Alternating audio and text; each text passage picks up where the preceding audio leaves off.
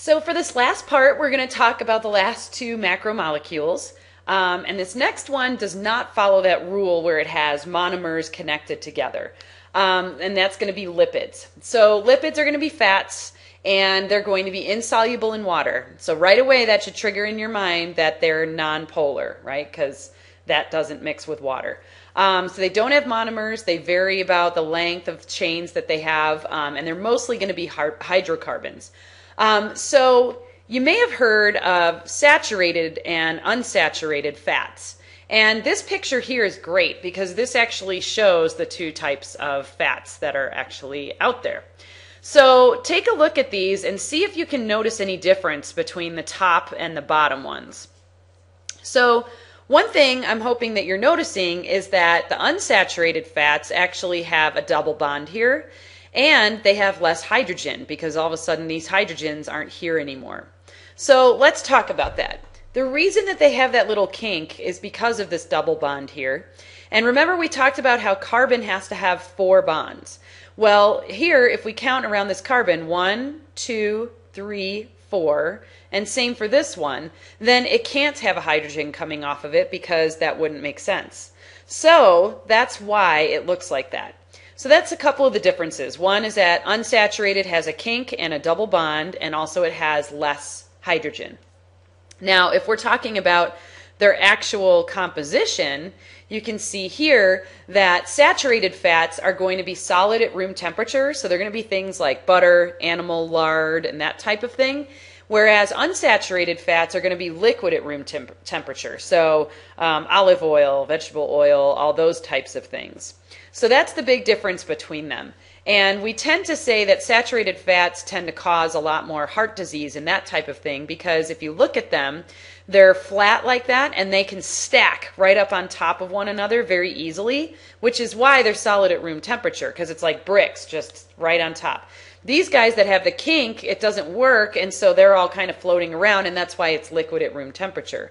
So you can imagine if you've got this in your bloodstream, how easily these could pack up in your arteries and cause some problems.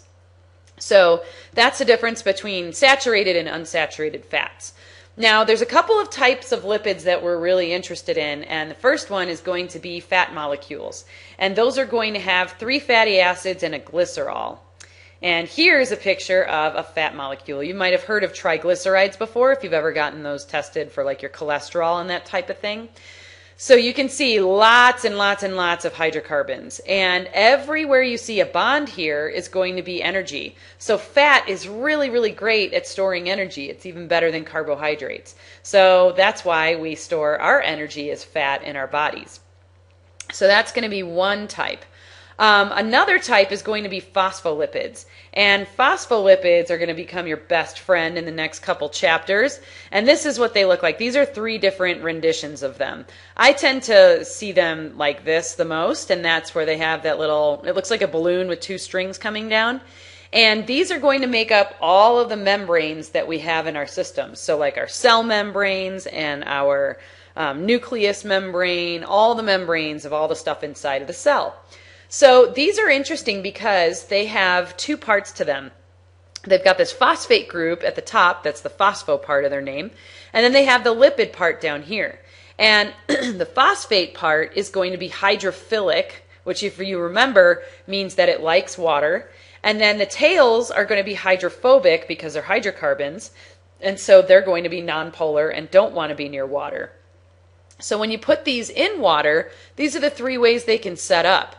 They can make little droplets, they can make droplets with a little hole in them, or they can form this, which is called a phospholipid bilayer.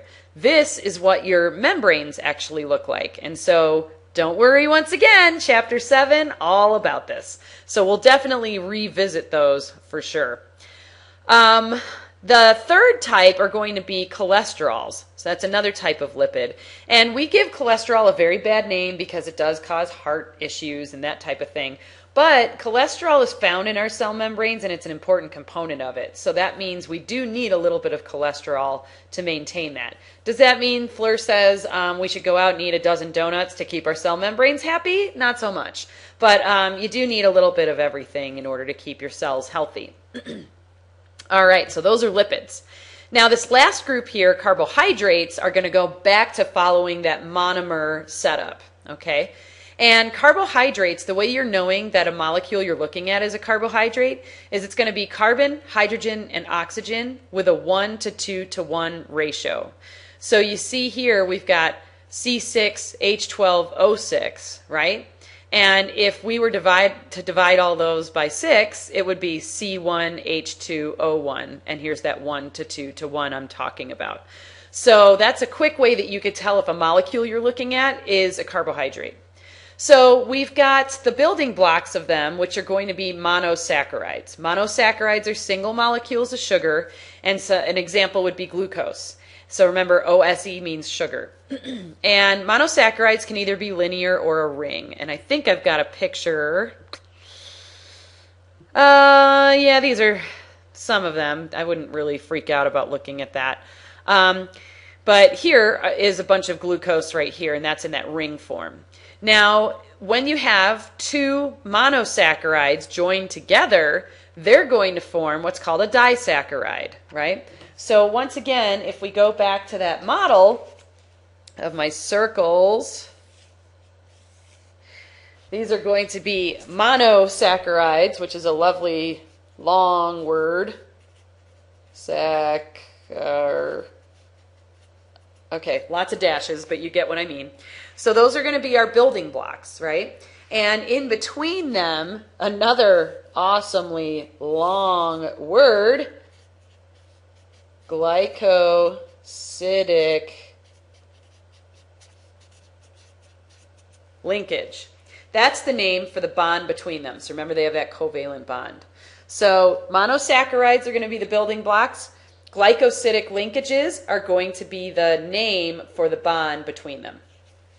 Okay, so when you've got two together, that's called a disaccharide. So an example of a disaccharide is going to be sucrose. Sucrose is your typical table sugar that you have, that you put in your coffee.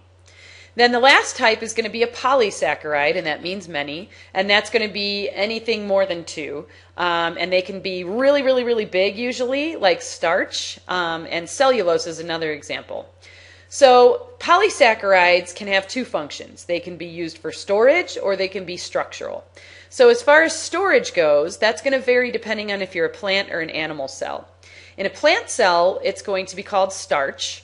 And in an animal cell, we store it as glycogen. So glycogen is something we store in our liver, and it can give us short-term energy. Then as far as structural goes, structural polysaccharides in plant cells is going to be cellulose, and that's what makes up the cell wall of a plant cell, and that's what makes them kind of crunchy like that. And then in animals, the only type of structural polysaccharide is going to be chitin. And chitin is going to be what is used for these. All of the exoskeletons that you see here that make these guys nice and crunchy, that's going to be chitin, and that's going to be a structural polysaccharide. So obviously we don't really have that in our bodies, but some animals do. Okay, so one thing I want to point out as well is that we cannot digest cellulose very well in our bodies as human beings. And so sometimes we have bacteria in our guts that'll help us to do that. If we cannot do that, then we call it fiber. And that's why when you eat a lot of fiber, you're sitting on the toilet because you're just not digesting it and it's going right through you, right? Okay, so those are the four types of macromolecules. And what I thought might be helpful is this little chart right here. And what I did is I listed the different macromolecules that follow those rules that we talked about. So proteins, nucleic acids, and carbohydrates. And then I listed the building blocks that make them up. So the name for the circles that I drew. So for proteins, they're amino acids. For nucleic acids, they're called nucleotides. And for carbohydrates, they're called monosaccharides. Then what I did is I named their covalent bonds. So proteins, their covalent bonds are peptide bonds. Nucleic acid, the bond is called a phosphodiester bond. And then carbohydrates, it's called a glycosidic linkage. So hopefully that little chart can help you to keep those straight, because we'll definitely use those a lot in future chapters. So that's chapters 4 and 5. I hope you enjoyed them. And the next chapter will be about the cell.